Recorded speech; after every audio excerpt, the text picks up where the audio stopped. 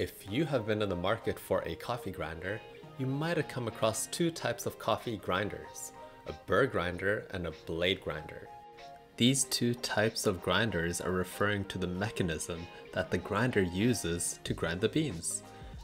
To the left we have a flat burr and a conical burr, and to the right we have some blades for a blade grinder. In this video, I'll show the differences between the two grinder types in terms of how they work and how they influence grind consistency. I'll also explain why a burr grinder is always superior to a blade grinder when it comes to brewing coffee. First, we must talk about the importance of grind consistency.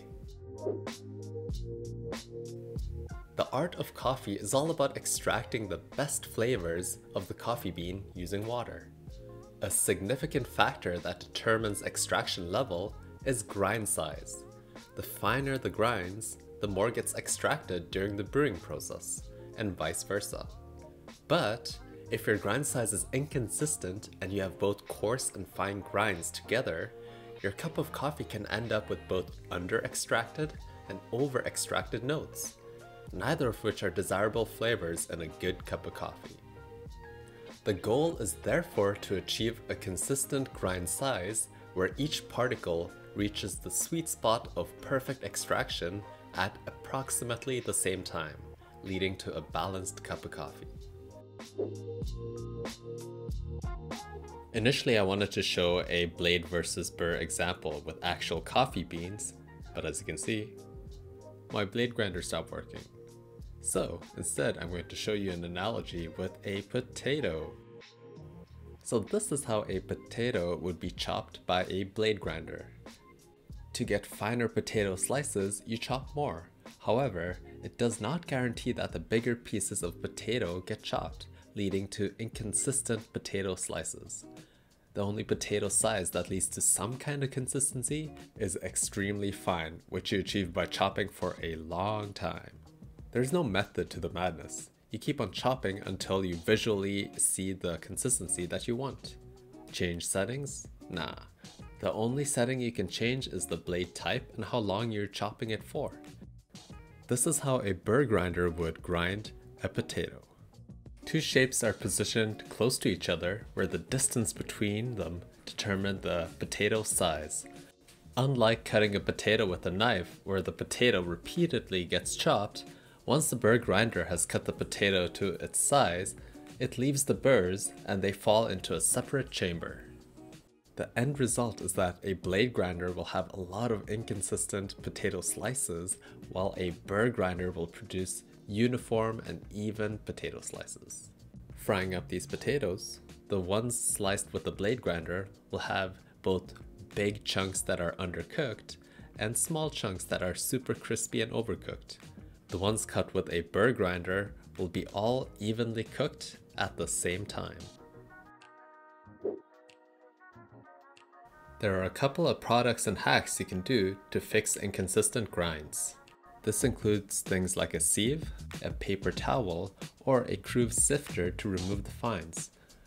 As a Kruve sifter owner, I used to use it religiously for around a year or so. If you don't know what it does, it filters your coffee grinds into 3 different layers: a extremely fine layer, a extremely coarse layer, and a layer that is just right. So to sift or not to sift? That is the question we need to ask ourselves here. For me, even though the cups were tasting better, the time and effort and wastage was just a bit too much for me. It would add a couple of minutes to my routine, and I would waste around 10 to 20% of the grinds. With a blade grinder, I bet the waste would be up in the 30 to 40% range to get a consistent grind size. The proof is in the chia seed pudding. In my many years as a barista, I have not encountered one blade grinder behind the bar. Listing out all the grinders that I've encountered during my barista days, all of these grinders have a lot of different features, but the one constant between them is that they're all burr grinders. Blade grinders just don't produce the sort of consistent result that is expected of a serious business serving quality coffee. To take it one step further, I wouldn't even recommend a blade grinder as an intermediate option before a quality Burr grinder. Instead, I would take a cheap Burr grinder or pre-ground beans any day of the week. Now that we know the importance of a Burr grinder over a blade grinder, let's dive a bit deeper into the aspects you should be on the lookout for when buying a Burr grinder. Before moving on, I encourage you to check out my Patreon. Recently, I've been talking about whitening teeth and TikTok. If you enjoy the coffee content that I create, I would love your support over at Patreon. And now, back to the features you should be looking for in a Burr grinder. Burrs can be made out of ceramic and stainless steel. The big difference is that ceramic burrs have a longer durability but struggle with finer grind settings. Ceramic is also more prone to chipping, which might be an issue if there are some stray mini pebbles that make their way into your beans. Stainless steel starts off sharper but gets dull faster, meaning you need to replace them more often. This extra sharpness makes it ideal for espresso. You will come across two different burr types, flat burrs and conical. Flat burrs produce a more uniform and consistent grind size, making them more expensive. Conical has its upsides though, with being cheaper, creates less friction, and also being a bit less noisy. Speaking of noise, if you are concerned about loud noises in the morning, then getting a conical hand grinder will be the ideal choice for you. You don't think about it, but most electrical Burr grinders are extremely loud. There are also some common issues you should be aware of with conical grinders. Many of them become inconsistent at a coarser grind setting. The problem is caused by a lack of support to the crankshaft, making it so that the conical burr wobbles back and forth. One of my first grinders was a Hario Skirton ceramic Burr hand grinder. It is a great hand grinder for its price range, but sadly enough has this wobbly crankshaft issue. It is still a great budget hand grinder though, because you can minimize the downsides by grinding finer than usual and compensating that increase in extraction with something like cooler water or a shorter brew time. Bigger is not always better. With larger burrs, the main benefit you get is an increase in grind speed. The additional speed comes at the cost of a larger grind body and a bigger motor, which usually means also a higher price tag. It's not a vital feature, but it is nice to know that the grinder can grind your regular morning dose of coffee in one go. It's pretty annoying to measure out and pour beans twice, which might be an issue with some of the smaller hand grinders. Stepped is where you have increments between grind sizes, while stepless is a smooth transition between grind settings. Think of it as a gradient versus specific swatches. Stepless is like a gradient because you can select any color between white and black.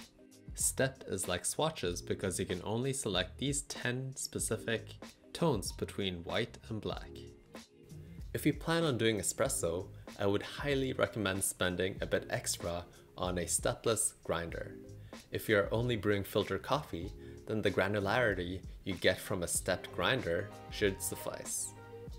When I got into espresso, the grinder I got to accompany the Rancilio Silvia was a Rancilio Rocky. They were usually sold as a pair, so obviously the grinder should be suited for espresso, right? That assumption was sadly enough flawed, as the Rancilio Rocky was a stepped grinder. So when I was brewing espresso, I could pull a shot at grind size 5 and see that it was running slow. I would then try to tweak the setting and go a bit coarser, which was at 6, pull another shot, and the espresso would be gushing out of the portafilter. I wanted to grind somewhere between 5 and 6, but sadly enough, that setting was impossible with the Rancilio Rocky. If this video helped you decide what new grinder to get, or if you already have one, let us know what you got and if it's working for you. Leave a comment below with what grinder you first started with, or a grinder that you wish to buy in the future. My first hand grinder was a Hario Skirton, followed by the Rancilio Rocky. The Ranchillo Rocky has been with me for 8 years and is seriously as sturdy as a rock. If I wanted to upgrade, it would probably be to a high-end hand grinder like the Comandante C40 or the Kinu M47.